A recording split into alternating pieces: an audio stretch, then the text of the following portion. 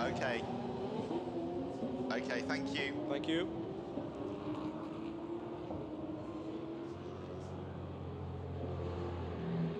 Okay, super, thank you. Thank you.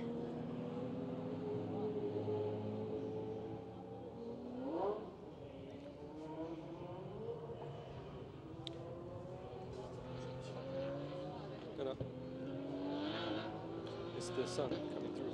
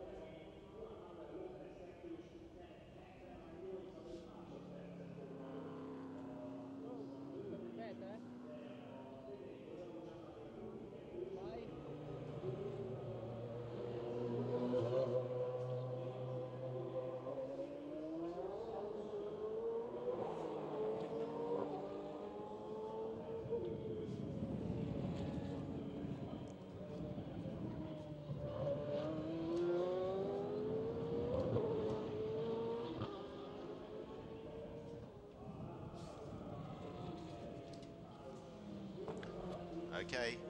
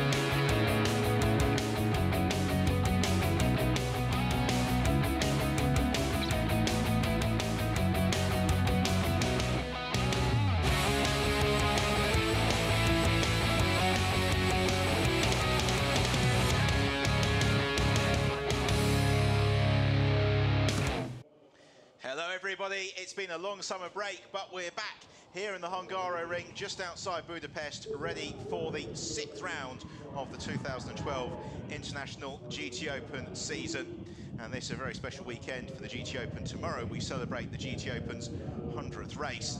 But for now, we have got 70 minutes of electrifying action to look forward to around the twists and the turns of Hungaroring. Here in the commentary box, it's myself, Ben Evans, alongside me, sports car and GT racer Thomas Erdos. And Tommy, it's very hot outside and very, very close from qualifying this morning. Certainly hot indeed. Good afternoon, everybody. Really great to be here in Hungary once again. Different sort of position from my point of view, but it's great to see a grid full of cars, and undoubtedly probably the best grid for GT3 and GT2 cars, I think, in Europe and arguably the whole world. It's an absolutely huge field here, and this the first visit for the International GT Open to the Hungaroring, although in qualifying this morning it was all too familiar with the AF Course Ferrari 458 of Jim Maria Bruni, placing that car on pole position. He was in dominant form yesterday in testing, and he's really carried that through to qualifying. So Bruni, who comes into this weekend lying 6th in the championship, having had a couple of non-finishes along the way, he will be looking to convert this pole position into a race victory. That the AF Course Ferrari has looked very fine all weekend, as has the Corvette of Raffaele Maria. Well, Maria's co-driver Miguel Ramos got the weekend off to a slightly inauspicious start, clattering into the barriers in testing on Thursday. But since then, Tommy, the Corvettes have looked absolutely superb this morning in qualifying. Without doubt, the Corvettes look absolutely stunning around the track. Great looking car as well, and those guys are doing a good job, especially obviously Gian Maria doing a great job with the car in qualifying. No real surprises seeing Bruni on pole with the Ferrari. Obviously Bruni very experienced, got a lot of pace, and you know, of course the AF Course Ferrari very well prepared and very quick around the Hungaroring. Another very well prepared and competitive car is this one, the Valois Racing Aston Martin of Alvaro Barber. The Aston Martin, which has got still an appeal hanging over its head for its victory at Paul Ricard back in July, but it has been hugely competitive all year and has really gone well at Hungaroring thus far, although they are worried about tyre degradation over the course of the race. Another driver who was smiling but a little bit ruefully after qualifying was Andrea Montermini, who is lining up in fourth, but he just hasn't quite got the balance of that car right all weekend. And Montermini, though, Tommy, hugely experienced driver. He's raced in Formula One, he's raced in sports cars and GTs for many, many years, and we'll see how he pushes that through the field as we take a look then at the starting grid with Jimmy Bruni in pole position, Raffaele Maria alongside him on the front row of the grid, Alvaro Barber and Andrea Montermini row 2. Philip Petter and joint championship leading car of Marco Holzer comprise row 3. The Porsche again really struggling with tyre wear during testing, but Holzer and Tandy quietly confident of a good result. Daniel Zampieri, the first of the GTS cars, lines up in 8th position. Zampieri really has been the pace setter in that class this year, and just behind him then in 9th is Stefano Bizzarri. Disappointing qualifying for the Matlock Porsche team. Patrick Pilet and Ramon Narak only line up in 10th position, and Lorenzo Bontempelli, well, he has got a long weekend ahead of him. He is a solo driver in 11th. Then we caught a glimpse of Cesar Ramos, the Brazilian debutant, in 12th. Archie Hamilton, the young British driver, looking to try and steal the GTS Championship if he can. He's got work to do, though, from down the field. Absolutely gigantic field of cars. 19th, Marcello Puglisi again. The Auto Orlando Sport Porsche with work to do. Well, if you're new to the International GT Open, this is how it works. We have 2 races each weekend, 70-minute and a 50-minute race. Today's race is the 70-minute race. Within that, all the teams must make a mandatory pit stop between 40% and 60% of the race distance. And most of the teams also have a driver change. The minimum pit stop time from pit entry to pit exit is 70 seconds. But then the way that the championship equalises out performance between cars is that the car that wins the previous race gets 15 seconds added to its pit stop time. The car that comes second gets 10 seconds. The car that's third, 5 seconds. That is the same in both of the classes. And so that means that coming into today's race, Federico Leo and Jimmy Bruni, the pole-sitting car, well, they've got an extra 25 seconds in the pits as opposed to the minimum pit stop time. So they are going to be looking to try and build up as much of a lead as possible. There are 2 classes in the International GT Open. There is the Super GT class, which is broadly speaking for GT2 cars, but they run to GT2 open regulations, which means the cars are a little bit different to the FIA homologated GT2 cars, and then the GTS class, which again is based on the GT3 specification. The cars, Tommy, out on their formation lap around the Hungaroring. It's a circuit that you've raced on recently in prototypes, and the drivers, they're not going to get a rest this afternoon, are they? Absolutely not. This is a very physical circuit. Make no mistake, driving one of these cars around here will be extremely physical. We're looking at and after turn 2, it really is just corner after corner after corner. Sector 2 is very important on this lap. and the car and the drivers will take a big beating around here. There's no doubt about it. It's all about tire management. Tire degradation will be a key factor for sure in this race. You mentioned the pit stop, the penalties for the extended time in the pits. If you look at the Ramos car, Gianmaria Corvette, that looks actually in a very good position with only 5 seconds added to its pit stop. So it'll be certainly one to look for in the race. A lot of the journalists in the media centre this morning were tipping the Corvette to come through and claim race victory, but we've got a lot of racing to go. This is the first visit of the International GT Open to the Hungaroring, as we said earlier on, so a little bit of a voyage of discovery for these cars as they, as ever, form up for the rolling start. And it is going to be spectacular as they surge down towards turn 1 for the first time. So it is the bright red Ferrari, number 4, Jimmy Bruni, on the inside the front row, alongside him the black Vodafone-backed number 17 Corvette of Raphael Gianmaria. Then we have got the all-black Aston Martin of Alvaro Barber. Let's see how we go as the race gets underway and they charge down towards turn 1, and it's a good start from the Aston Martin of Alvaro Barber, and he launches through. Then 3 wide for the lead as they come into the first corner, and Barber launches around the outside. Will he squeeze through? No, he won't. Jimmy Bruni just holds on to that pole position advantage, but what a start from the Aston Martin, and assertive driving as well for Gianmaria in the Corvette. He climbs back up into second position, then Barber settles for third. Fourth place is the white Ferrari of Andrea Monterni, as the rest of the pack all climb cleanly or down through turn 2 on towards turn 3. Patrick Pilet pushed down over the curves in the MacBook Porsche, as accelerating on towards turn 4. It's Bruni then who leads it from Gianmaria. Alvaro Barber, Monterni, then the yellow Ferrari of Philip Petter, and just behind him the Mantype Porsche of Marco Holzer. That is the yellow and green car. Well, if you talk about the power of the Aston Martin all weekend, and what a start that was from Alvaro Barber, but then Jimmy Bruni, Tommy, can see why his next Formula 1 driver very bold through the first couple of turns. Without a doubt, you can see Bruni now extending a gap around a real professional start there, controlling the first corner, which was very important. A little slight lock up into turn 2 for Bruni, but he actually managed to control that, and now he's pulling away. He now needs to look after his tyres, though. If he pushes too hard, those tyres will go off on him. We just got the glimpse there of the Maserati of Alessandro Pierguidi, who is a newcomer to the championship this weekend. The Maserati, an immaculately turned out car, as Holzer looks to challenge Philip Petter. And there is the leading GTS car of Daniel Zampieri. He's got Lorenzo Bontempelli in the blue number 60 car, the blue and white car, the Umbra Racing car, right up in Tisdale. So GTS cars as well, having a very close battle for position in the early stages, as coming through to complete the first lap out of this never-ending final turn 14.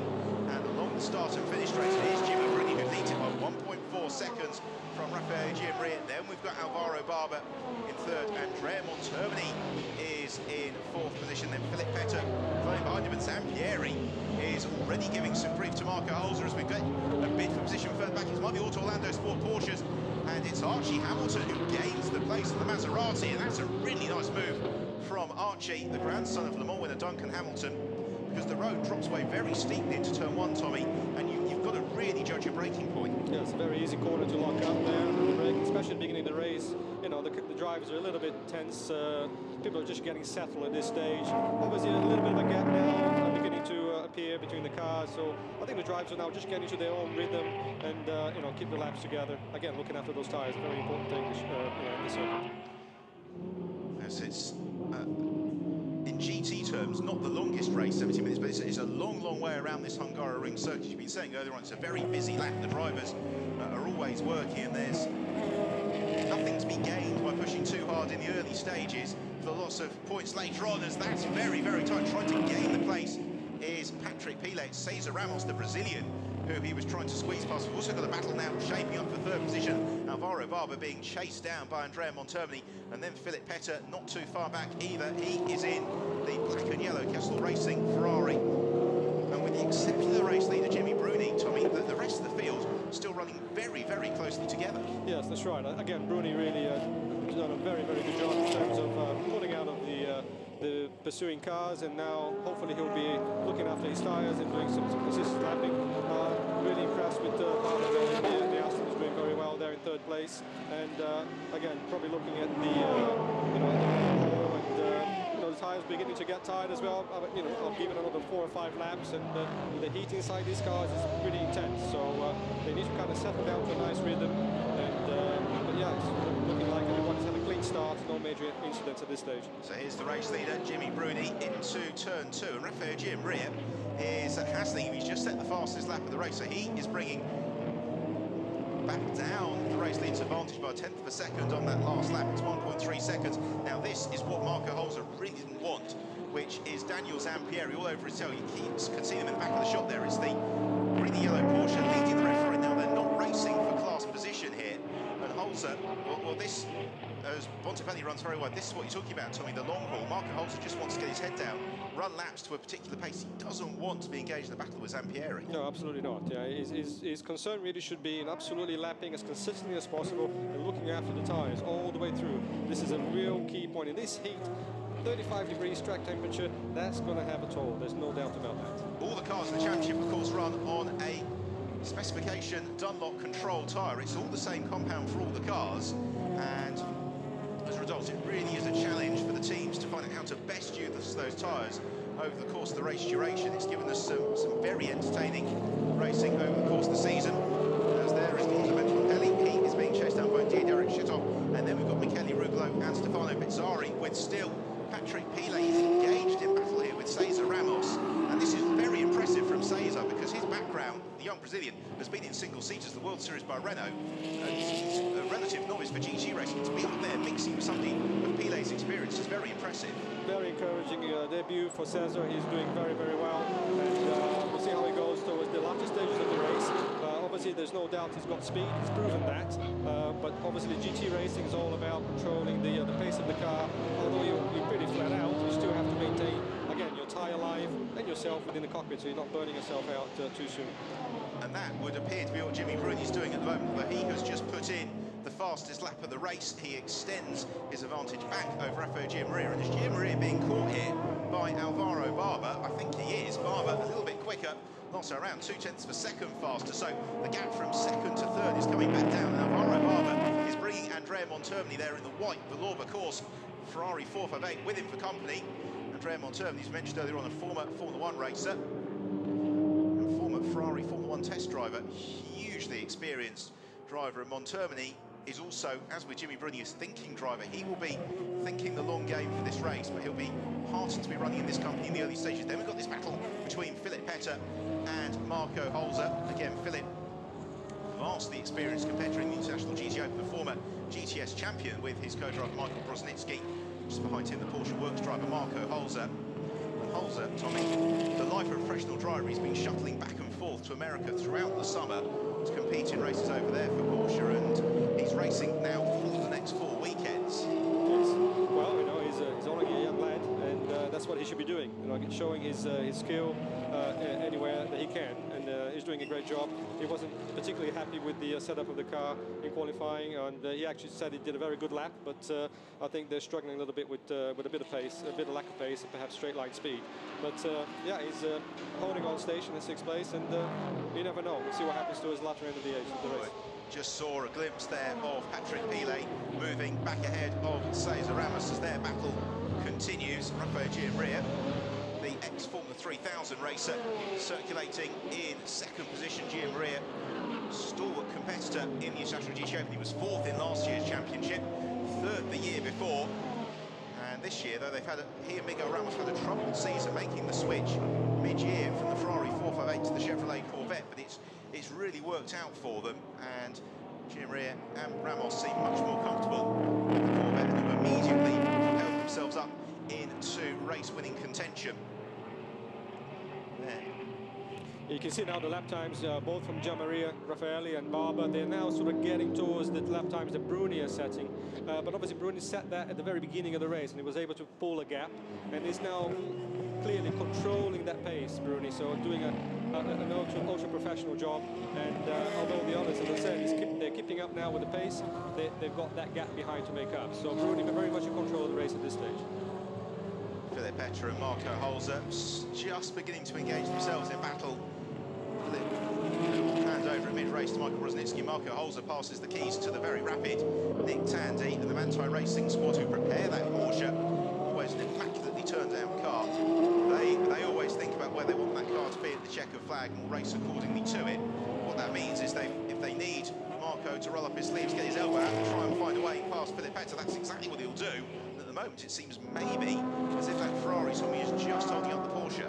Yes, absolutely. I think they definitely have the legs on the Porsche at the moment. A little bit, you know, perhaps, again, time management going on. I keep saying that it's such an important part of the race here at the Hungaroring. This is a very, very hard track. As I said, you know, as you come out of turn one, you're cornering all the way through, and the drivers really have to do as well as push it as hard as they can, do a management on the tyres throughout the race, and that will become clearer. That picture will become clearer towards the end of the race. Who's got any tyres left at the end? Which means that's exactly what Voice Racing didn't want, which is Alvaro Barber snatching the brakes going into turn two, running a little bit wide, and it's brought him right into the clutches of Andrea Montermini.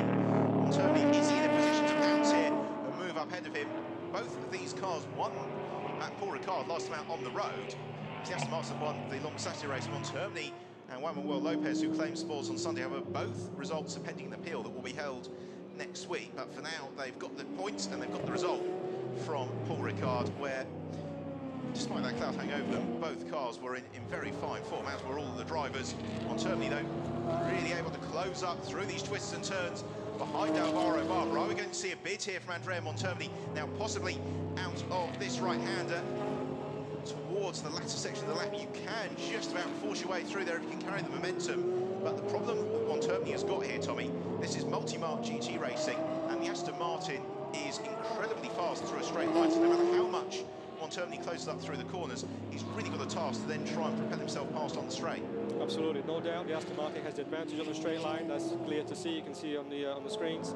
But the Ferrari has the edge, I think, on the handling. He looks after its tyres better than the Aston. The Aston Martin will suffer a little bit with the left front, obviously being a front engine car. It will actually have to look after that a little bit later. And of course, Bruni is setting a very quick time at the front, and these guys don't want to drop back too much, so that's pushing them as well. Really is, but this is the battle of the race at the moment. For third position, it's still Jimmy Bruni who leads it.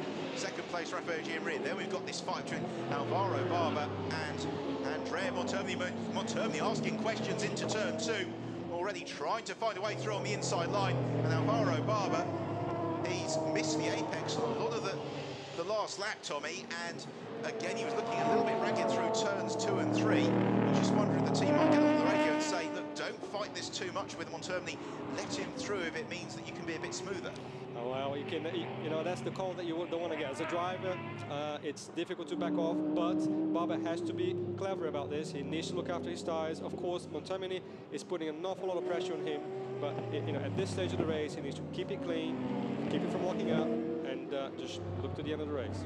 It's a long, long time as well until the pit window opens, which might break up this battle. That opens with 42 minutes remaining in the race, so they have got an awful lot of action up ahead of them. Marco Holzer has still got Daniel Zampieri for companies. Here come the race leaders. Then this fight for third position, and Alvaro Barber will be very relieved for this momentary respite along this short back straight from turn 11 into turn 12. Then they've got the two looping hairpins of 13 and 14 to bring what will be the 7th lap of a race to a close. So the AF course Ferrari of Jimmy Bruni leads the way. And this, though, is a very good job in second position from Gianri to stay with him. And again, running wide, Alvaro Barber through turn 14. And he's not made friends with the apex at all over this last lap. And Montermini may have just got a little bit of a better run out of turn 14. Along the start and finish straight, they come into the braking zone for turn 1. Anxious spectating on the pit wall. There's no doubt Montermini has a lot more pace than Barber. The previous lap, Montermini did a 48.1, matched Bruni's, Jean-Marie Bruni's lap time. So he clearly has a lot more pace than Barber. And at this stage, really, Montermini needs to get through. So, you know, because he's losing time now. He needs to get through Barber as clean as possible and start moving towards the front. That's what we'd like to do. You can see that a very similar Ferrari 458, that of Jimmy Bruni, is leading the way. And he's only 5 seconds up the road at the moment, so there's plenty of opportunity if Montermini can get through to bring those gaps back down, certainly to Rafael Gianmaria. While though this fight for third is some way clear of the 5th place car, that remains Philip Petter. Alvaro Barber turning through this very technical second sector of the circuit, and Montermini is just looming in his mirrors, and that Ferrari 458 looks so aggressive. He looks to the inside line, but he can't quite find a way through. And if you were in the cockpit of that Ferrari now, Tommy, where would you be looking to try and make that pass. Well, he was absolutely right to show his nose there, but obviously, and also right to back off. There wasn't quite enough room there. But clearly, that's where he has the advantage on the Aston. He's through sector 2, and he has to really just find his way through as quickly as possible, but obviously not risk the car. So Andorra is doing the right thing, but it is difficult. You know, the Aston's got a lot of straight line speed. And we're about to see that amply demonstrated as they work through turns 13 and 14 once more. We have some action lower down the field, and it is the Maserati drawing alongside and going past Archie Hamilton into turn 12. And that's a nicely judged move as the leaders already down towards turn 1. And Montermini's very, very close to Alvaro Barber, and Barber a little bit tentative on the brakes. Marco Holzer and Daniel Zampieri. Zampieri still leads the GTS class from that man, the blue car, Lorenzo Bontempelli, as Montermini draws alongside Barber. He's going to try around the outside to turn 2, and that's very brave from Montermini. He then looks for the switchback on the exit of turn 2 towards turn 3, but Barber demonstrates just how wide an Aston Martin can be if you need it. But now as they come towards turn 4, this next sequence of 7 or so corners, Tommy, is where the Ferrari's been so strong. You can tell just by looking at the body language of the Ferrari, it is hungry to get through. It really wants to get through. Andrea now needs to really, you know, use all his experience to get through cleanly. Now this is going to be difficult, but this is the sector that he needs to do it in.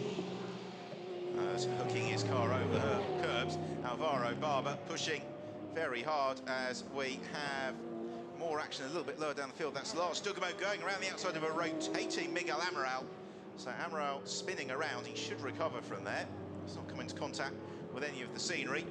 So here are the race leaders. Jim Rear is still keeping Jimmy Bruni very, very honest. And then we've got this fight for 3rd and 4th, which is still so tight around the circuit. It's going to have been another lap of frustration, I fear, for Andrea Montermini. There was no way through at turn 12. Into turn 13 they come, then the long left-hand hairpin and the right-hand hairpin, turn 14, brings them towards the latter stages and the end of the lap.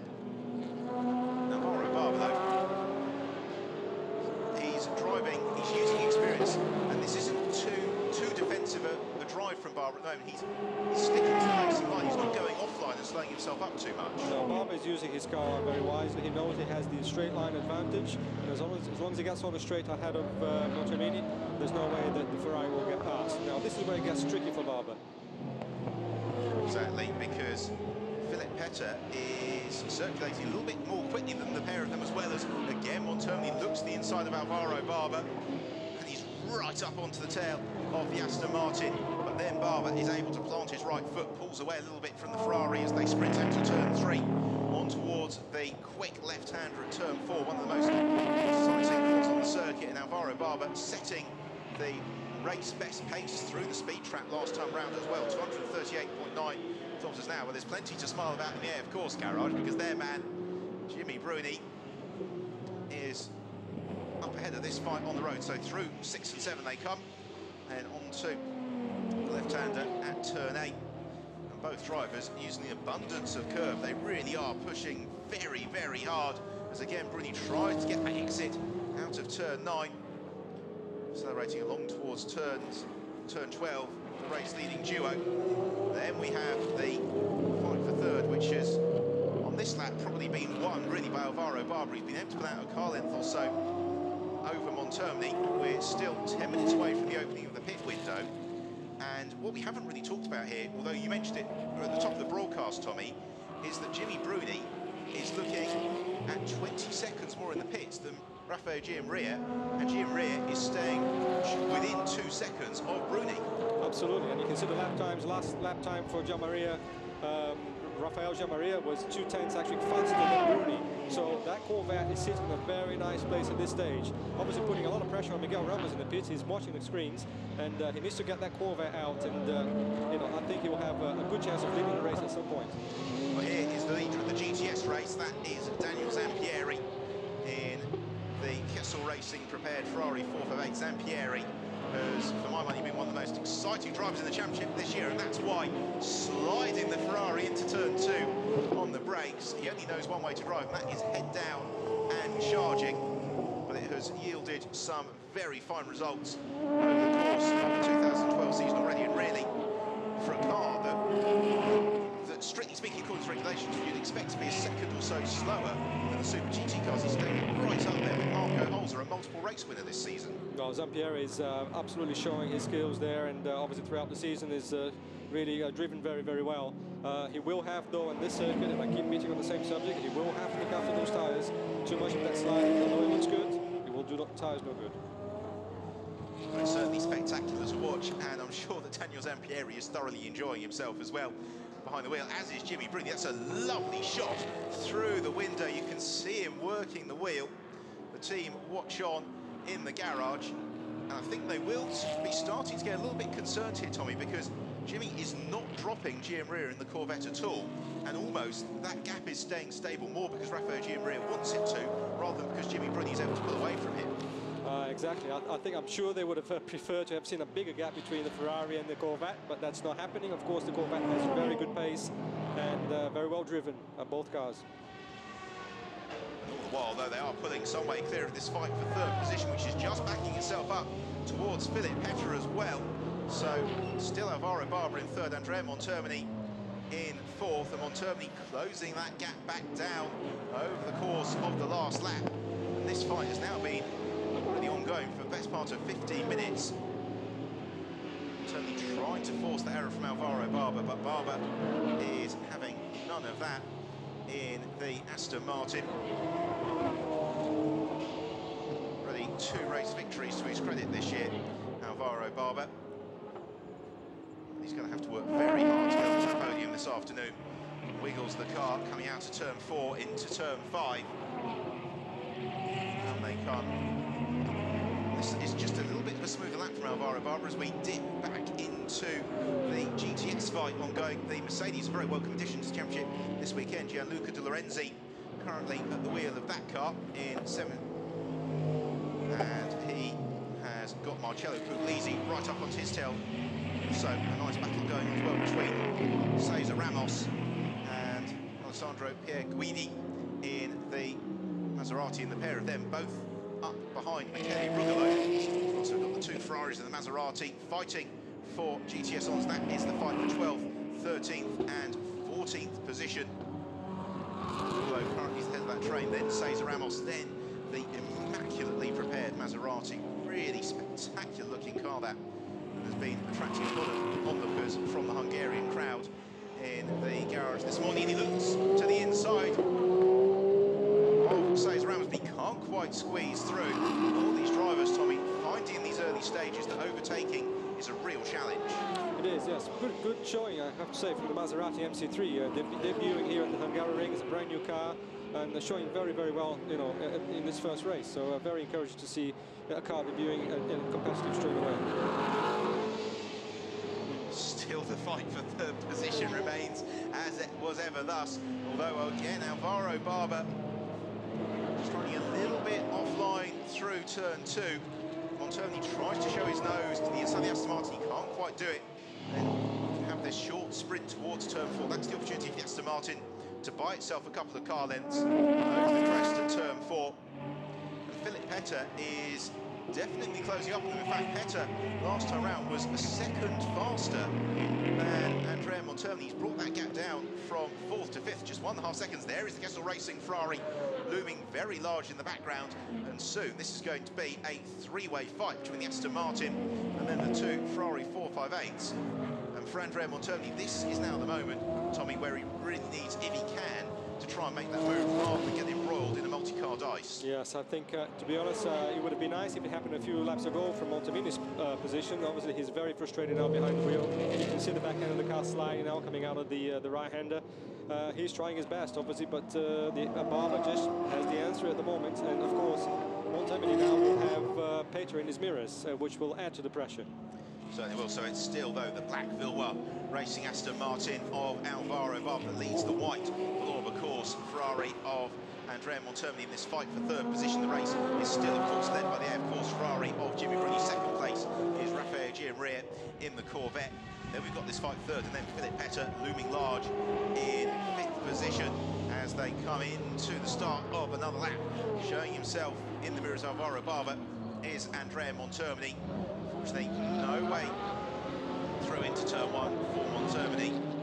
particularly this stage of the race. We have got 45 minutes remaining, but more importantly, though, we are beginning to come towards the start of the pit window. Whether or not we'll see cars born into the pits early on will be something to watch for as we get this battle still for 13th position down in turn 1. Cesar Ramos, though, holding his line around the outside, looks the Maserati. He tries to power right the way around the outside of the Ferrari. He couldn't quite do it. Robust defensive driving from Cesar Ramos. Into turn 2, Ramos needs to get this spot on. He times his braking perfectly, and so there's no way through for Alessandro Pierguidi, despite the Italian driver's very best efforts as they plunge out of turn 3, flashing his lights. I think that's more an optimism than expectation, because at the moment Ramos is showing that he can stick to his line and make that Ferrari very wide indeed. Well, the Maserati again impressing me a lot. It's for the first race for that car in real competition.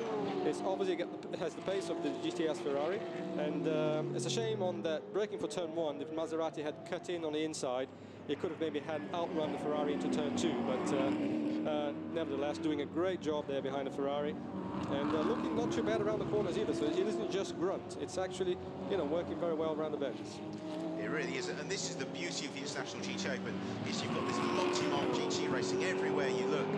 There's different marks of car racing wheel to wheel, and so the Maserati making its debut this weekend in the International GT Open for the 2012 season. Right up there with Cesar Ramos. Ramos again hugging the inside of the curbs at turn 13, then on towards turn 14 as we have a look at more adventures further back. And that, Tommy, was the move you were talking about a moment ago, the cut back up the inside from Gianluca De Lorenzi in the Mercedes. Precisely, that's what I was hoping, looking at that move earlier, that the Maserati had adopted that line, but there you go, maybe he can learn from that. That said, we did see in one of the support races earlier on today that move went very wrong, resulting in quite a few damaged cars, and so the drivers there watching that in the garage before this race got underway, they may have been bearing that in mind. So still in second position, this car, the Chevrolet Corvette, Raffaele Gianmaria chasing down the race leader Jimmy Bruni in there, of course, Ferrari. I've been so impressed by Gianmaria's drive in this first phase of the race, Tommy, because that Corvette is not an easy car to pilot around the circuit like the Hungaroring. No, it is, well, it looks like a big heavy car, but obviously it's very effective. I mean, let's not forget, this is basically a GT1 car, obviously brought down to specification for GT2, so it's a very capable car, but you would think, of course, the Ferrari looks a more nimble car, especially around the bends here at the Hungaroring. Doing a great job here. If you look at the lap times of the Corvette, very, very impressive, very consistent. Still, this fight for 12th, 13th and 14th place rages, because every time that Cesar Ramos isn't coming under attack from the Maserati, he immediately brings himself back onto terms with Michele Rugolo in 12th. So jostle for position through turns 10 and 11, then along this short back straight where you can just about find your way past if you're able to get a really good exit from turn 11, and your rival maybe hooks wheel over the curb, but no such mistake from Ramos. But then Rugolo pulling out very wide through turn 13, and that feels like a problem for Michele Rugolo. Or is it? Because he doesn't go into the pits, and so he may be struggling for gear selection or something, Tommy. It's very strange to have lost all that drive and then go past the pits, not head in to get that checked out. Absolutely, that looked like some gearbox issue, perhaps missed a gear, which I find it difficult with the pedal shift gearboxes, but you know, sometimes they go wrong as well. So that looked like a clear case of not engaging the right gear, but he's it looks to be going again. So this now frees up Cesar Ramos to try and make good his escape from Alessandro Pierguidi in the Maserati. The pit window, meanwhile, is open, so the driver changes can take place where they're required, but not for the number 6 car, Lorenzo Bontempelli. His regular driving partner, Mario Cordoni, not here this weekend, so Lorenzo is going through the whole race distance, but he's going to have to make another pit stop. A drive-through penalty has been awarded to Bontempelli for exceeding the track limits once too often. We've seen this a lot during testing and qualifying, Tommy, that with the concrete runoff areas that we've got for the Formula 1 cars that race here, it is very tempting to run wide. As we see the first of the changes, it's Stefano Gattuso, last year's reigning GTS champion, who takes over from Marco Zuttini, and this car we can expect to fly now in the hands of Gattuso. Yes, Gattuso is a very, very quick guy, and there's no doubt he'll be making some places. And we're back again with this battle with Cesar and the Maserati. Let's not forget, this is now a battle for, no, not quite the podium, it's 4th and 5th place in GTS. And for both of those guys, in terms of Cesar as the the rookie into the first race, and the Maserati as the rookie car, they are now knocking on the step of the podium. So very impressive performance from both of the guys. However, as a new car to the championship this weekend, the Maserati in this race has an additional 15 seconds in the pits, whereas Cesar Ramos just has that minimum 70 seconds. So coming into the pit lane now is Diego Chidon, and needs to hand over to Emanuele Moncini, who raced in one of the Formula 4 debates last year, has his foam seat inserted at the ready. He will jump in behind the cockpit with a car that I think we can expect to see running deep into the pit window here is going to be that of Rafael Giammaria. He's a little bit quicker than his co-pilot, Miguel Ramos. Also, Archie Hamilton is in, and that is to pass over to Marco Mappelli, the Auto Orlando Sport Porsche. Has been very competitive throughout the course of the year, particularly since Archie took a little bit of instruction from a couple of driver coaches just before Brands actually really got his year back on track, and he and Mappelli have been pretty evenly matched in terms of pace throughout testing on Friday. Also in to make their change are the Tau Knitzers, so it's Thomas Knudsen Jr. who takes over from his father. He gets strapped in to the AT Racing Ferrari, and all the while though, this fight for third continues there into turn 13 now. Will we see either driver peel into the pits this time around? No, we won't. So they're going to continue this fight out on track, and I can understand that from Andrea Montoni's point of view, because he's a little bit faster than his co-driver Juan Manuel Lopez, not by much, only by a couple of tenths of lap, whereas Alvaro Barber and Matteo Malicelli are very, very even in terms of pace, and you do wonder if the team might be advised to bring them in sooner rather than later and out of this fight. Well, certainly if the positions were opposite, where the Aston was behind the Ferrari, I would have called it in immediately, because obviously holding it would have been holding the Aston back, but that's not the case. Barber is doing an incredible job in front of Montemini, who is an ex-Formula 1, very experienced driver, putting an awful lot of pressure on him, and Barber has not put a foot wrong. So very impressive drive from the man in the Aston. And this race will continue in the pits because they're both carrying additional 15 seconds of pit stop time. So they both have 85 seconds from pit entry to pit exit today. So anything that they don't sort out on the track, they won't sort out in the pits either. So this is a fight that could well go all the way to the checkered flag. Alvaro Barber, though, having struggled in the early stage of this fight, he's really got his head down. This has been a very, for any aspiring racing drivers watching, Tommy, this is really defensive driving as it should be. He's not moving off the line, he's not doing anything ragged. He's making that car almost impossible to overtake. He's doing a great job on a very tough circuit, very physical. It's very hot temperatures now inside the cockpit. These guys have done an awful lot of laps.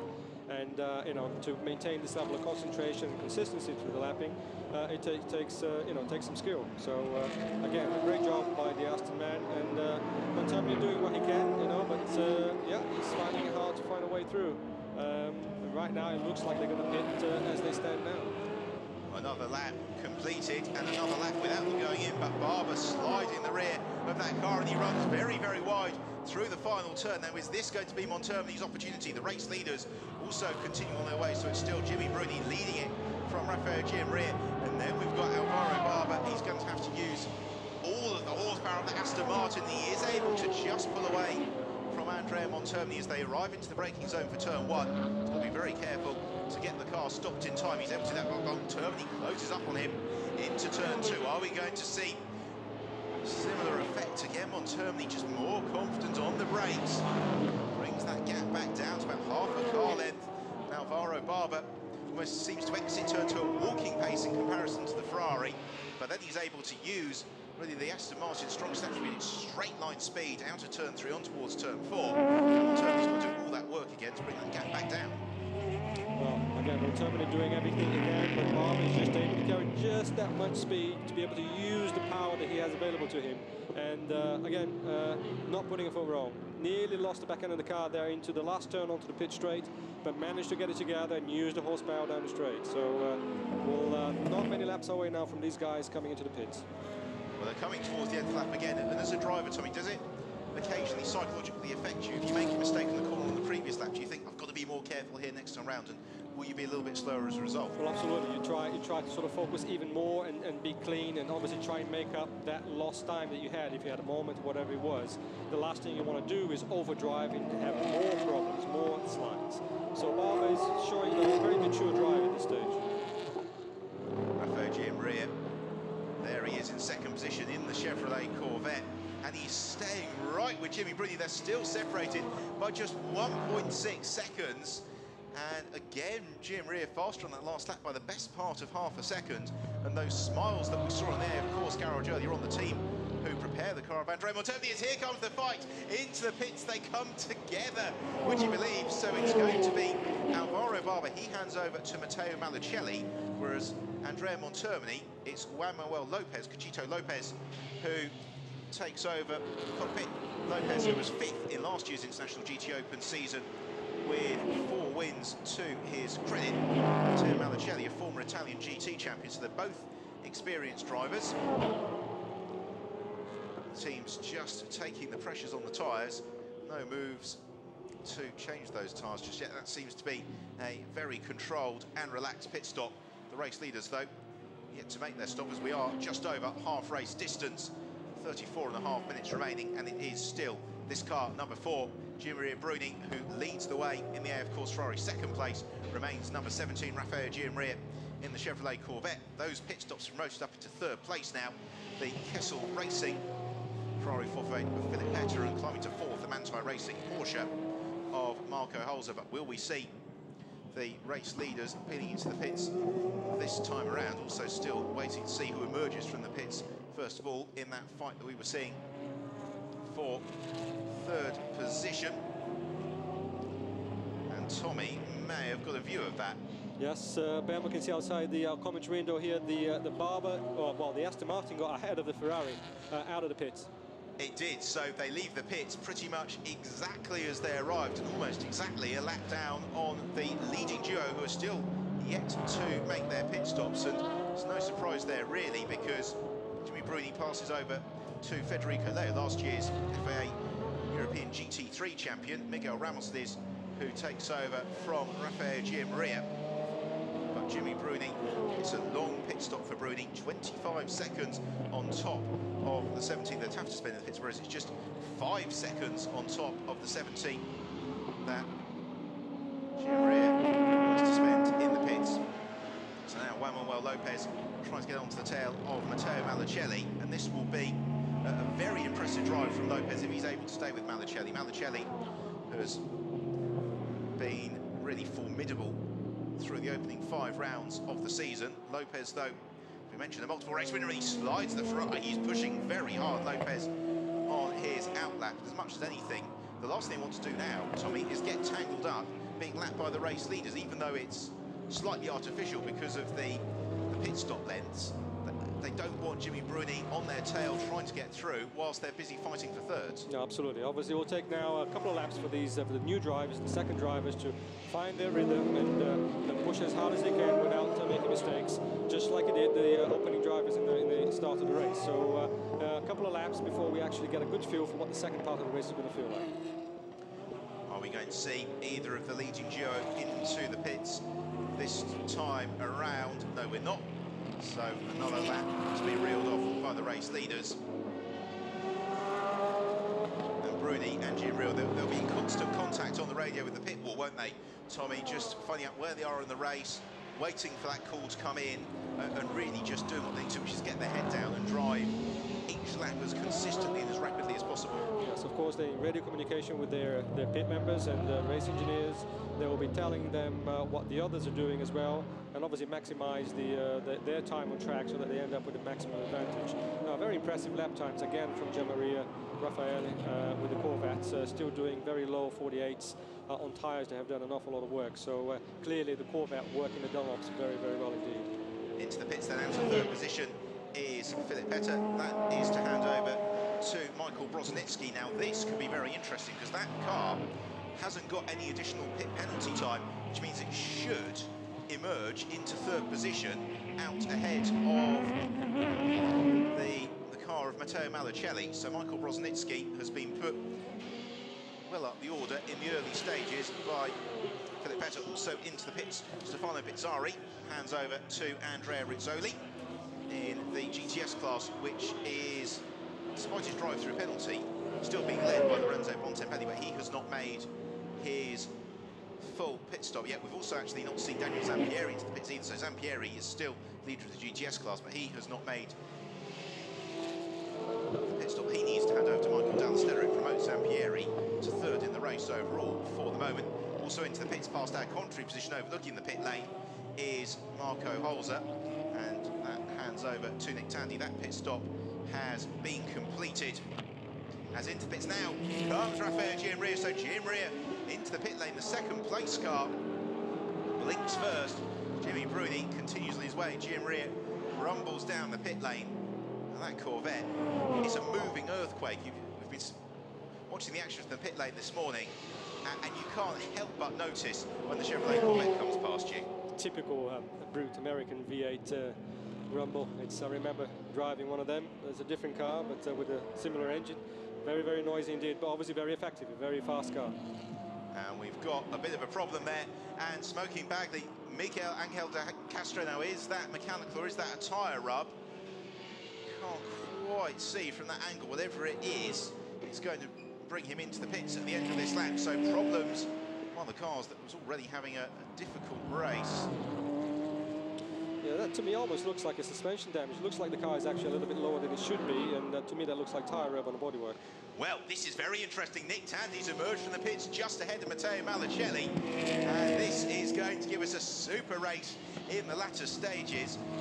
We'll see at the end of this lap on the timing screen whether Michael Brosnitsky has emerged ahead of this fight as well into third place. But Tandy and Malicelli, two hard chargers, and they've also got Will Lopez not too far back either in the Ferrari, but it's the Porsche that leads the Aston Martin at the moment, despite the best efforts of Malicelli to try and fight his way through. And if Malicelli is able to keep his head here through turn 14, he will have a good run on the Porsche along the front straight into turn 1. So into the final corner now, the long right-hand hairpin, turn 14, then onto the front straight. Now will the Aston Martin be able to power past the Manthey Racing Porsche? Let's see, it's Tandy who leads through to complete lap. We just caught a glimpse there of Michael Brosnitsky, who has come up essentially into third place in the race overall. Into the braking zone for turn 1, Tandy tries to defend, but Malicelli is through. Can he get the car stopped on time? He runs a little bit wide and Tandy goes back. He looks for the switchback. They run side by side in towards turn 2, but it's the Aston Martin that's got the inside line. And again, Tandy's going to play dare with Malicelli on the brakes. He tries around the outside. That's brilliant drive from Nick Tandy. Malicelli, though, holds his position and does make it through. He gains the place. So climbing into 4th is Matteo Malicelli, dropping to 5th, Nick Tandy.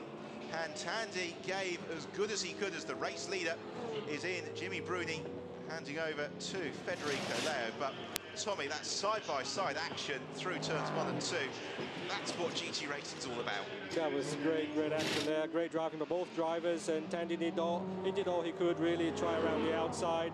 That was the right move, because that would have put him on the inside of turn 3. But unfortunately, he just didn't have enough grip on the outside of turn 2. But a brave fight from Tandy, but the Aston has legs. So the pit window is at the conclusion with Jimmy Bruni, the last driver to come into the pits. And Malicelli and Tandy, it says on the screen it's battle for 5th. That's because we had Daniel Zampieri handing over to Michael Dallastella as they came over the line last time around. So we'll be able to give you the full rundown at the end of this lap, which they are about to complete. Rumbling through has got Miguel Ramos. So will Ramos be able to get up ahead of Federico Leo in the AF Course Ferrari? We'll find out in due course as we follow the Aston Martin through. Here comes the Ferrari. So it is in to lead the race. Miguel Ramos in the Corvette leads the race. Second place just is Federico Leo in the Ferrari 458. Third place is the black and yellow Ferrari, just saw into turn 1 there. That is Michael Brosnitsky. Fourth place is Alvaro Barber here in the Velois Racing.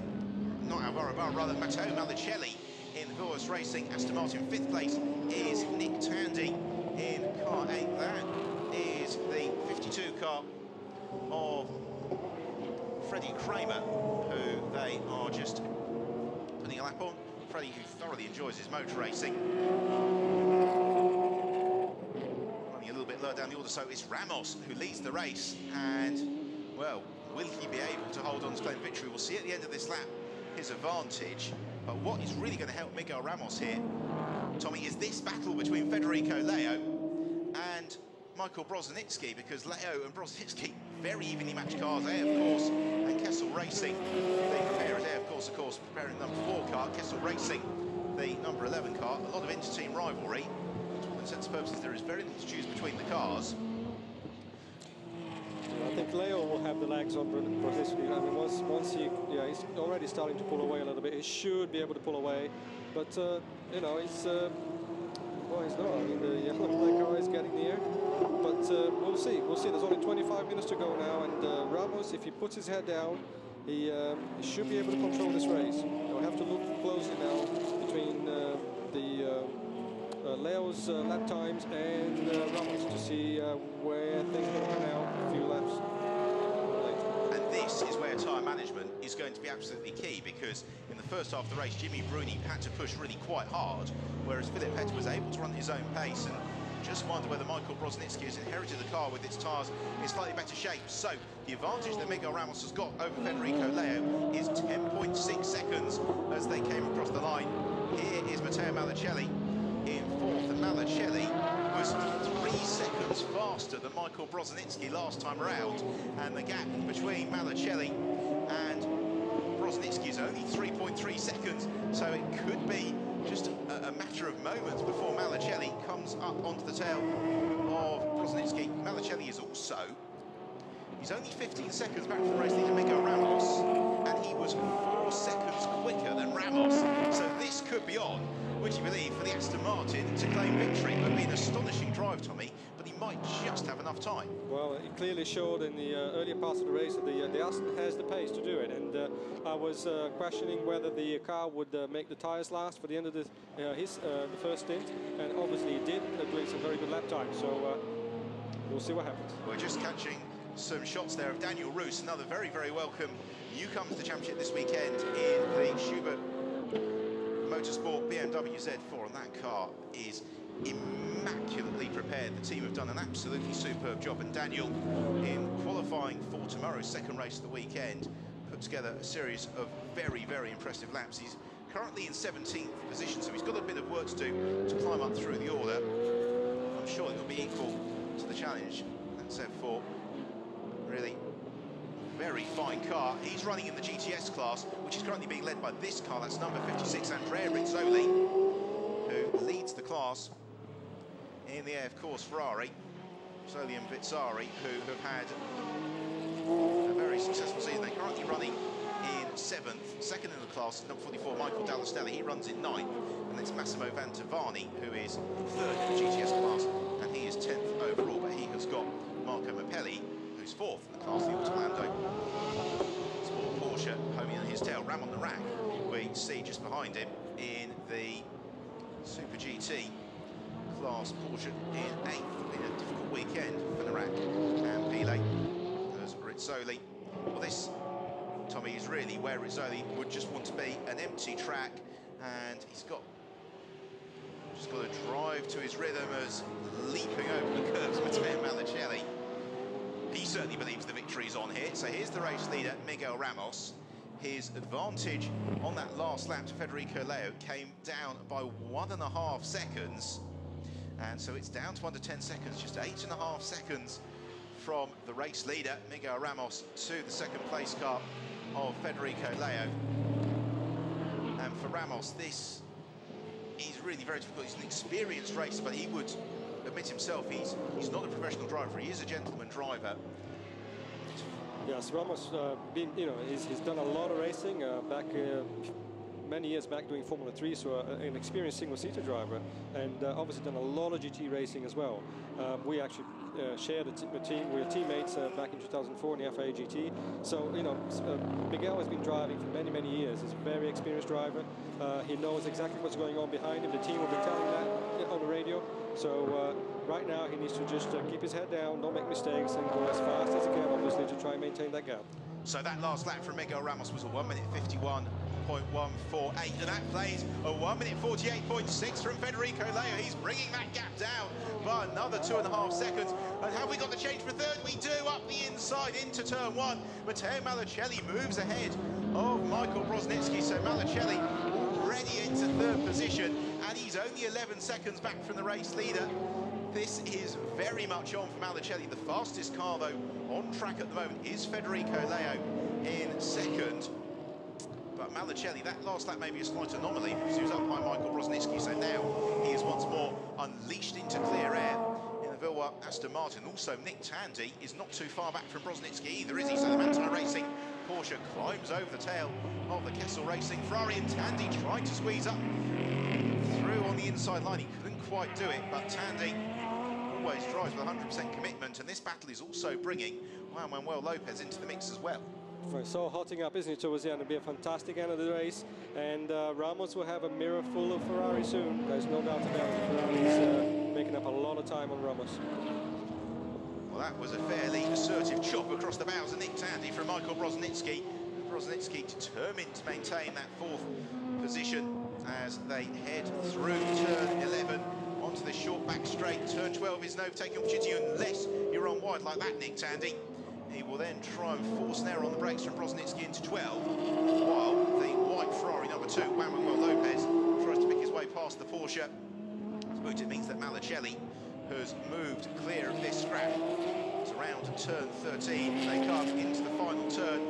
After that, the race leader, Miguel Ramos, by the way, is through in 1:51.8 as opposed to 1:48.7 from Federico Leo. So that gap is down to under 3 seconds now for first to second. But will we see a change for fourth as they arrive into turn one? It's going to be pretty bold on the brakes from everybody concerned, and Tandy has to move to the inside to cover the line from Juan Manuel Lopez. So they remain as they were. Still Michael Brosnitsky, the yellow and black car, is fourth. In the yellow car, Nick Tandy, the Porsche, is in fifth. Then Juan Manuel Lopez, the white Ferrari Forfait, in sixth. The Valois course prepared machine.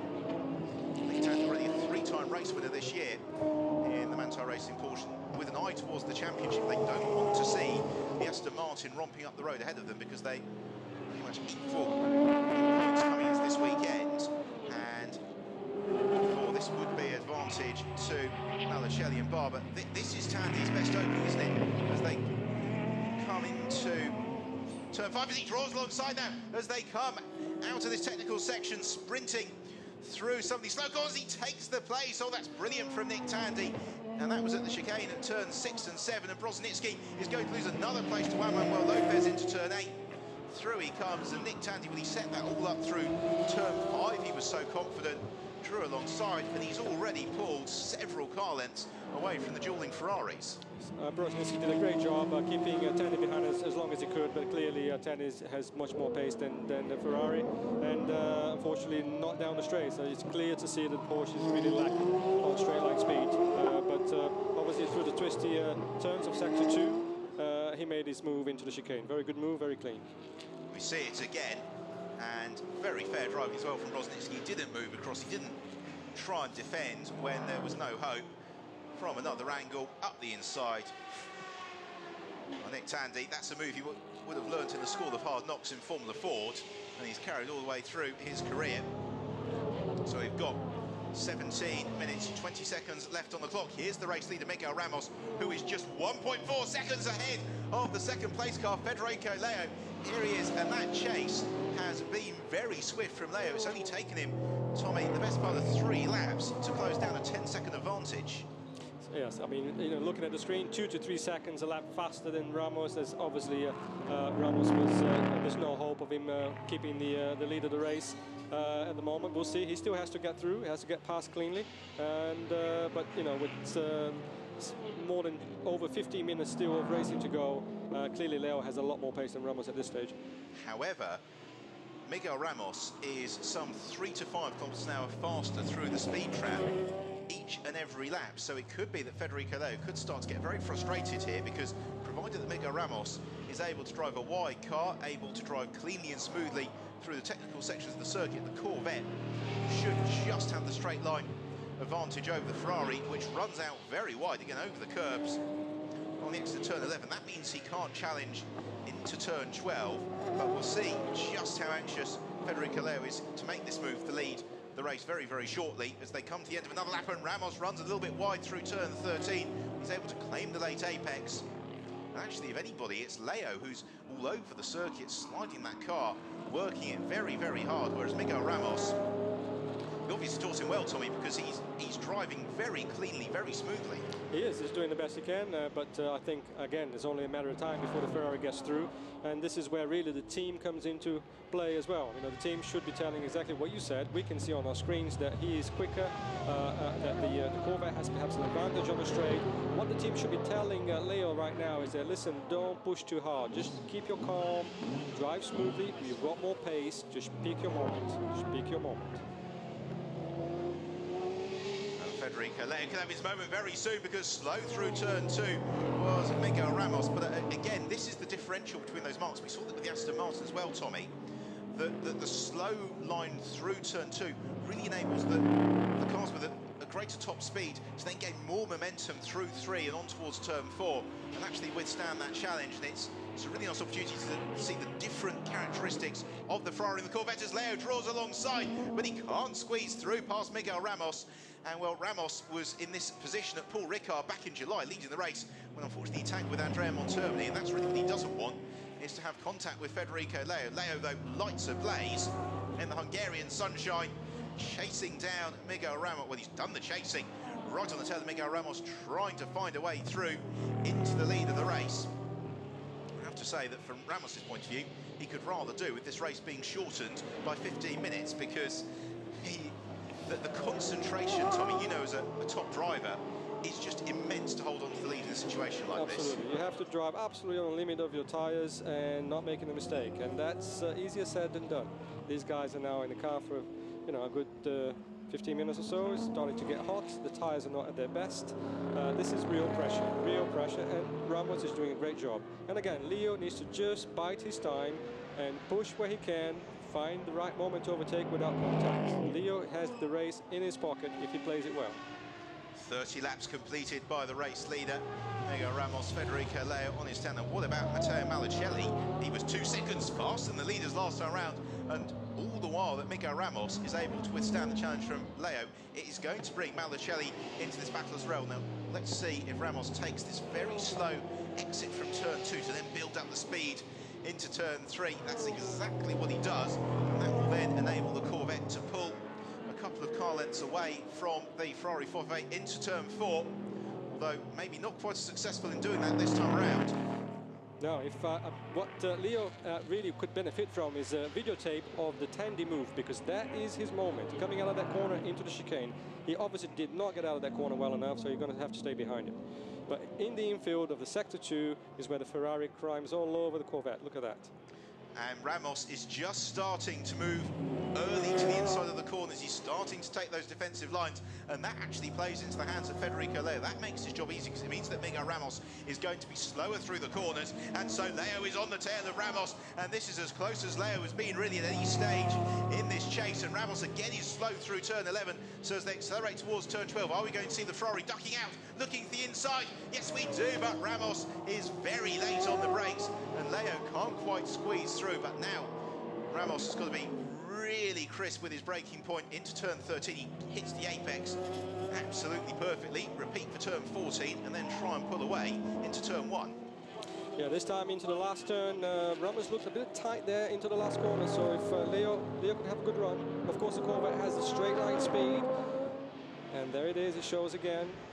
Ramos doing a very good job, really keeping the Ferrari behind, playing a game of snooker, and it's working for him at this stage. It certainly is, although again he takes that tight inside line into turn 1, Tommy. Yes, but once again, Ramos is placing the car exactly as he should. He's not allowing for the cutback either. He's, again, playing a very good game of snooker with his car. But I still feel 11 minutes to go. Leo has a lot more pace, and he's just stuck behind him at the moment. Yeah, of course, Steve, on the pit radio, a little bit of a conference about maybe which are the best instructions to give to Federico Leo. That's right. And again, what best instructions would be to just bide your time, but find your moment. He now has followed Ramos for several laps. He knows where Ramos is weak, and he needs to find that weak point and make a move. All the while, the race clock ticks downwards. We've now got just over 11 minutes remaining in what is one of the closest finishes we've had this year. But again, a good run from Federico Leo. But the problem that Leo's got is the corners where he is so strong are not really overtaking opportunities. Then Ramos is able just to build enough of an advantage into those passing areas. But I think turn 12, which they're about to arrive into at the end of this straight, is probably Leo's best opportunity. It's where Ramos is the most ragged coming onto this short straight.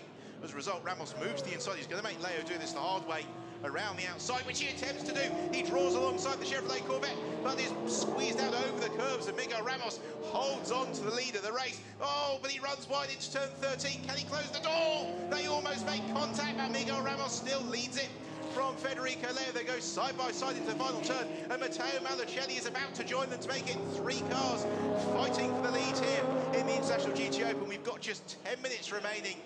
Everybody here at the Hungaroring is watching the monitors as this absolutely thrilling fight heads into the latter stage of the race, and it's another lap reeled off with Miguel Ramos in the lead of the race. This is great GT racing, and look at Malucelli now coming up to those top 2 guys. He's going to have something to say in this battle very, very soon.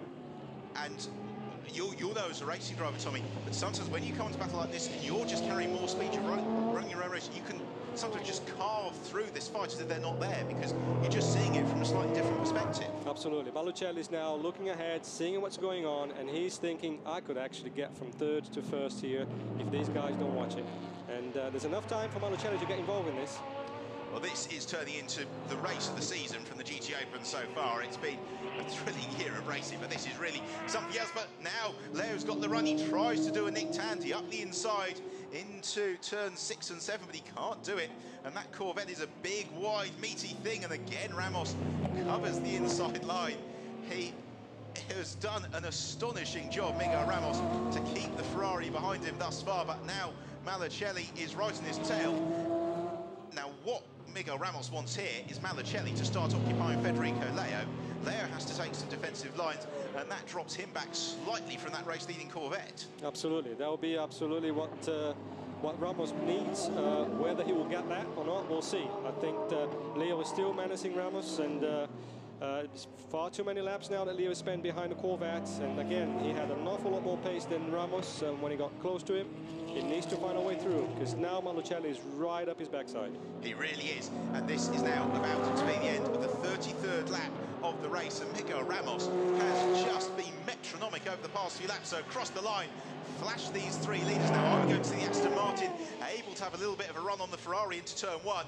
Malucelli considers a launch up the inside. We are maybe going to see a challenge for 4th position as Juan Manuel Lopez looks to the inside of Nick Tandy. So that fight continues with the Porsche Tandy just leading Lopez.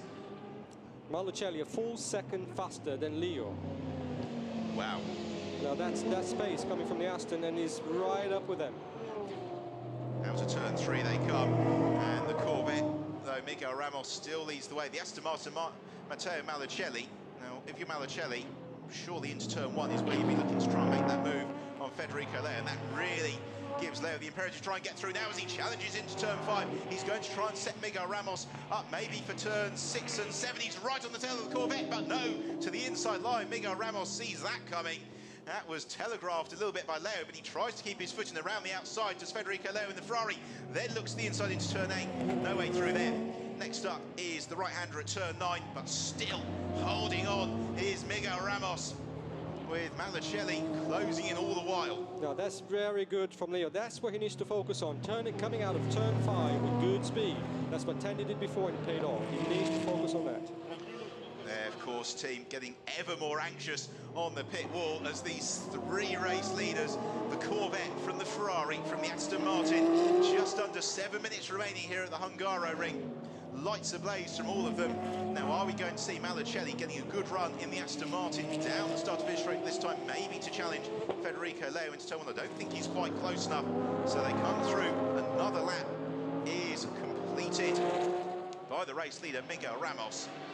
And this, if he's able to hold on, Tommy, would be the drive of Ramos's career. It has been, even for a professional driver at the very, very top of their game, to hold on to this sort of pressure is astonishing. Yeah, absolutely. Great drive so far from Ramos. Clearly, having a car or whatever the problems, if he has any issues with the cockpit, we don't know. But his car has less space than Leo's car behind, and is able to keep him at bay. Now, only 6 minutes left in this race. Will he be able to keep him behind?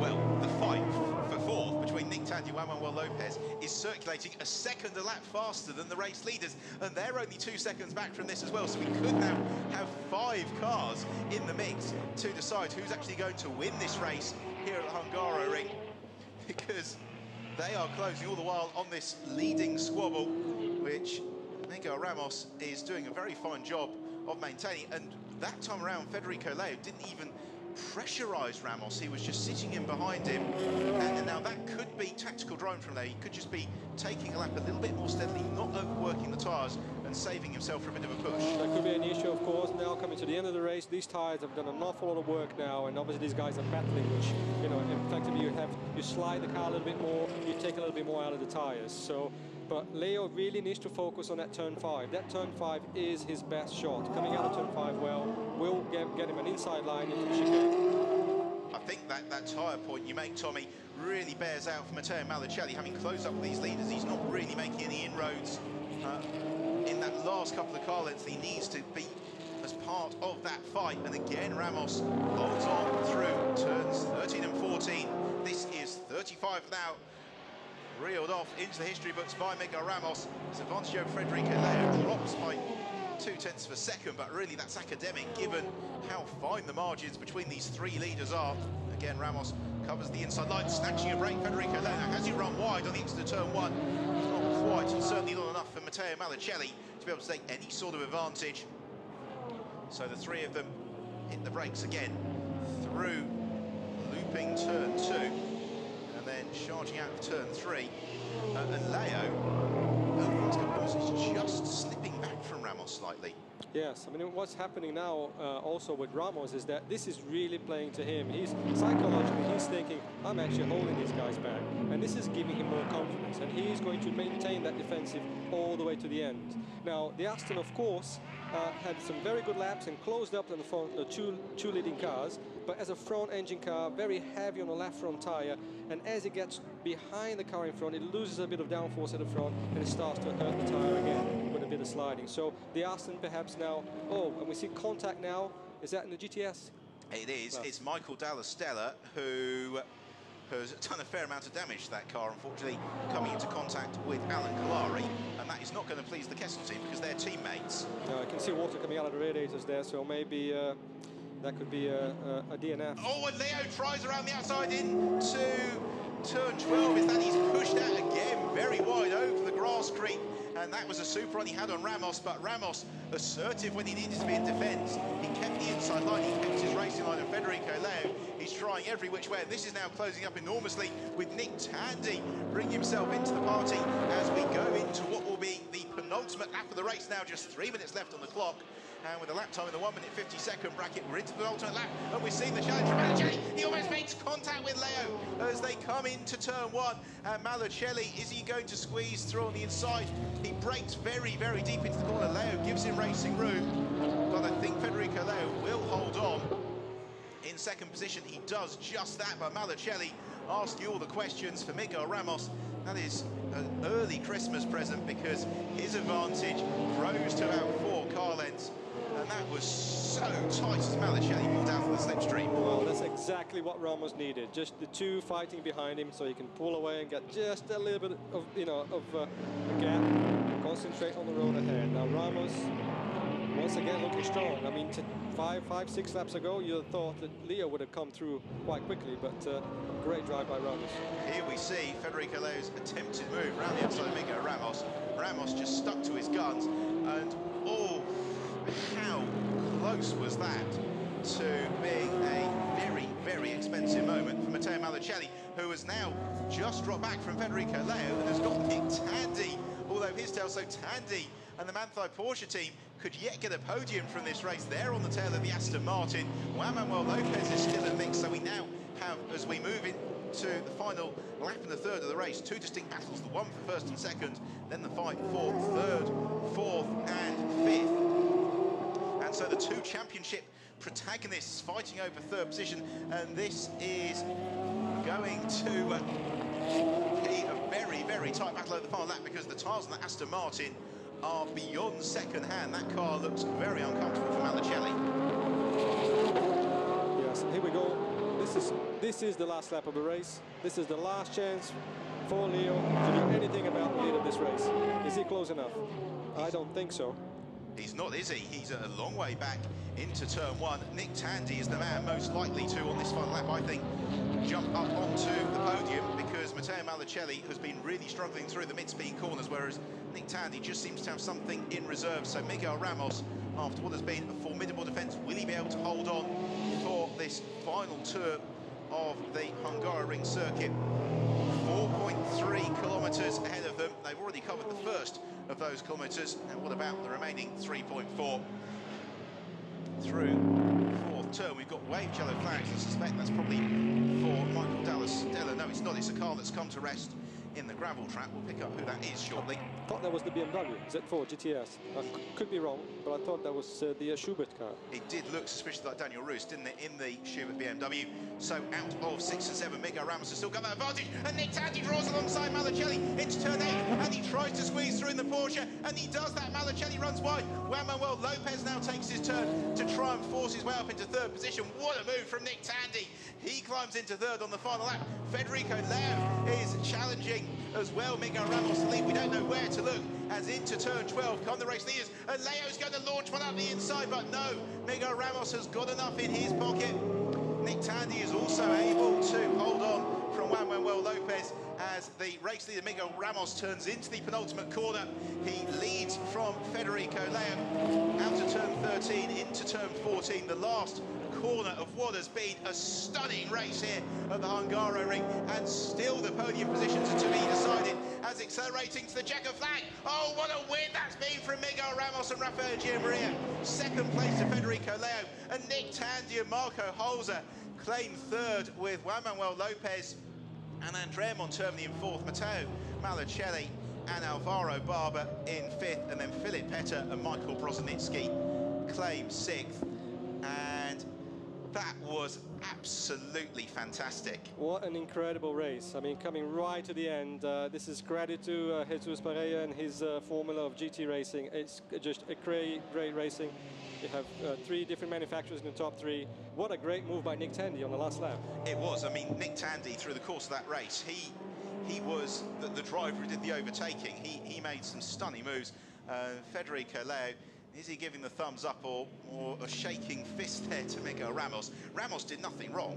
That was very fair driving. Absolutely not. That was very, very good driving. Very good driving by Ramos. Leo obviously frustrated that he couldn't get through. You know, Ramos showed all his experience over the years, and yes, he's not a professional driver, but he's a very, very competent GT driver. That was just a brilliant drive. You cannot overstate how difficult it is in this heat to maintain that sort of concentration under that pressure for Miguel Ramos for the best part of 25 minutes, with Federico Leo all over his tail. Now in the championship, well, it brings things ever closer. Nick Tandy and Marco Holzer and the Manthai squad, they will be jubilant over third position as we take another look at this Nick Tandy move on Matteo Malacelli. And Nick Tandy squeezing up the inside, and again, all credit to Malacelli. He didn't turn across him, they didn't make contact. It was all very clean. It was a spin as well in the late stages, unfortunately, around for Massimo Mantovani, where in the GTS class, we haven't and it was the BMW that came to a smoky halt. In the GTS class, it was Andrea Rizzoli and Stefano Bizzarri who won the class. Second place was Mapelli and Archie Hamilton. Third place, Matteo Bretta and Marcello Puglisi. And there is an overjoyed Rafael Gianmaria. And, well, we've been talking about what a fine job Gianmaria did, but what Ramos did, but Gianmaria in the first half of the race as well. So here is a look at the final results, with Miguel Ramos and Rafael Gianmaria winning it by 7/10 of a second from Federico Leo and Jimmy Bruni. Third place was Marco Holzer and Nick Tandy. Fourth place, Andrea Montermini. and Juan Manuel Lopez 5th place, Alvaro Barber and Matteo Malicelli. Those 5 cars have given us quite a show. Winning the GTS class then, Stefano Pizzari and Andrea Rizzoli, they were 7th overall. 2nd in the class, and that was Marco Mappelli, Archie Hamilton, they were 10th overall, and then 3rd in the GTS class for Autoland Sport as well, Matteo Beretta and Marcello Puglisi. The fastest lap was set by Miguel Ramos and Rafael Gianmaria, and that was set by Gianmaria in the earlier stages of the race. And well, Tommy, as we take a quick check at the Drivers' Championship, how tight is this at the top? So it's Holzer and Tandy who lead the way by just 3 points from Leo and Bruni in the AF Course Ferrari, and then a further 3 points back, Malicelli and Barber, and the handshakes for the Corvette team will be going on long into the night because their drivers did a fine job today. Can't stress how impressed I am with Ramos's performance today. It's a fantastic, mature and controlled performance in the very difficult conditions. And look at him, he probably can't believe it himself. I don't think he can. And that was very nice, Federico Leo, straight in with the handshake to say well done, because that was very impressive. Delight as well in the GTS class for Auto Orlando Sport. They've got both their cars home on the podium. Miguel Ramos, where you can see just the exertion behind the cockpit coming into Parc Fermé. And this, I suspect, is going to be one of the most jubilant podiums we've had of the year, as the GTS class winner, Andrea Rizzoli and Stefano Pizzari. Rizzoli, it was who took the car over the line, comes to a halt in Parc Fermé. And well, Tommy, if anybody ever asks you what is GT racing all about, surely this race was it. Multi-march, you had the Aston Martin, the Ferrari, the Porsche, the race-winning Chevrolet Corvette, wheel to wheel for the best part of half an hour. Without a doubt, I've watched a few GT races earlier this year in different championships, and quite frankly, this is the best GT race I've seen in many, many years. Clearly, again, Jesus Pereira has a great formula where you have different manufacturers fighting to the very end. I think only 3 seconds covered the top 5 cars that crossed the line today, and exciting racing. I mean, it makes our job here in the commentary box very easy. It really does, because that was just absolutely fantastic. And what a way for the 99th race for the International GT Open to come to an end. Join us tomorrow. We will be, as ever, live on our web stream, www.live.gtopen.net, where we will have the 100th race from the International GT Open, and that race gets underway tomorrow at 1 o'clock local time here in Hungary, as we take a look at the highlights from the race. And well, it was a very lively race from the outset, as Alvaro Barber streaked in the early lead, but Jimmy Bruni kept his nerve, as did Rafael Gianmaria. And as they worked through the early stages, it was Bruni and Gianmaria who stretched clear ahead of the field. As further back, Cesar Ramos making a superb debut in the National GT Open, going wheel to wheel with Patrick Pilet, eventually the Frenchman prevailing. Further back, there were a couple of adventures. Miguel Amaral having a quick spin through the first corner, as the Maserati showed very strongly in the hands of Alessandro Pierguidi, so unfortunately being a late race retirement as he battled with Cesar Ramos and Michele Rugolo. Well, the pit window then turned the race on its head, as Miguel Angel de Castro encountered more problems in the DriveX Porsche. So it was Gianmaria who blinked first in that fight for lead. He pitted in, turned over to Miguel Ramos, but when the cars came out, they were very closely bunched. Matteo Malicelli initially was man on the move. He made this fighting pass on Nick Tandy. Tandy having withstood the pressure as long as he could. Jimmy Bruni pitting at the very, very tail end of the pit window to hand over to Federico Leo. Michael Broznicki benefited as well. He was up into 3rd position after the pit stops had shaken themselves out. It was Miguel Ramos who came out in the lead, with then Leo in 2nd. And Malicelli climbing up into 3rd. Michael Dalla Stella and Alan Collari unfortunately making contact here. Then on the last lap, Nick Tandy to the inside of Malicelli into 3rd position. So Tandy claiming a very fine 3rd, but Miguel Ramos, after half an hour of pressure from Federico Leo, came through to take an absolutely fantastic victory for the Corvette team. Really, really fine performance from Miguel Ramos and his co-pilot Raffaele Giammaria.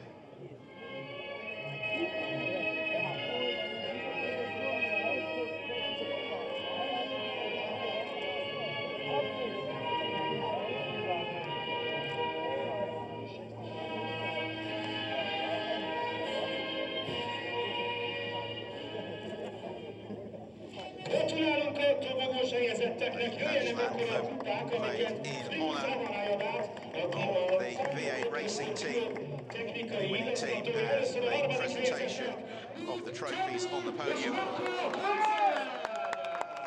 the drivers.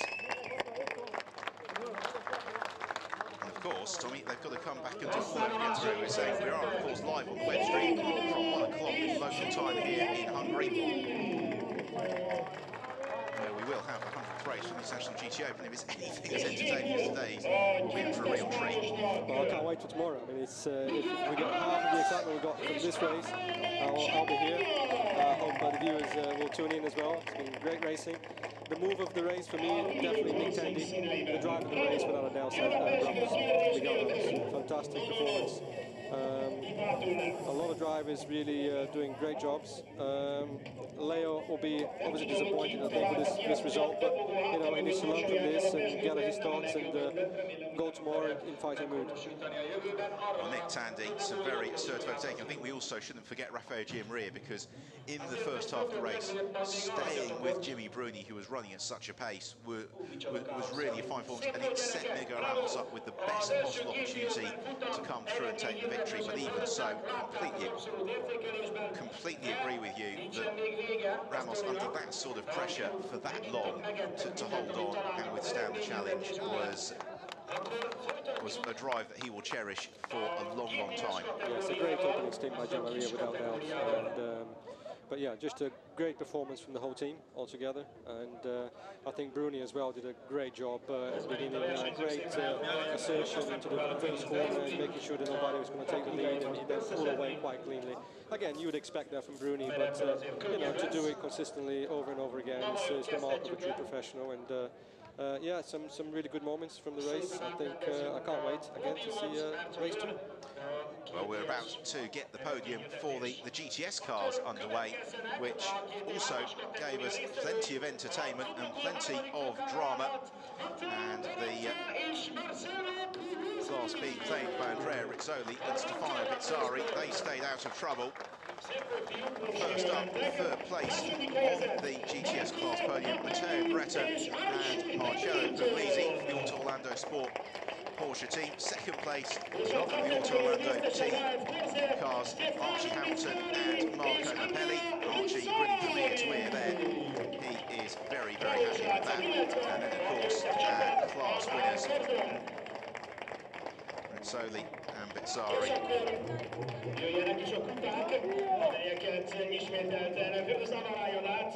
As they're celebrating on top of the podium as the trophies are presented here in the glorious sunshine at the Hungaroring. It's been bathed in sunlight all week, and the drivers thoroughly enjoying, many of them, it's their first opportunity to race here at the Hungaroring.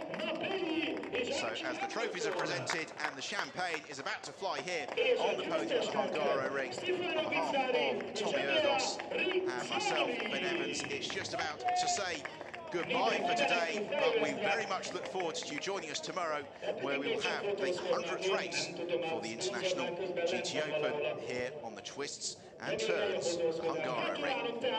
A kis kategória, a GTS kategória résztvevőinek, ez a kis kategória is már nem biztos, hogy sokáig áll egyébként. Van, aki nem akart annyira locsolgatni, inkább elhozta a pezsgőt, hát a Beretta már itt van hátul, picit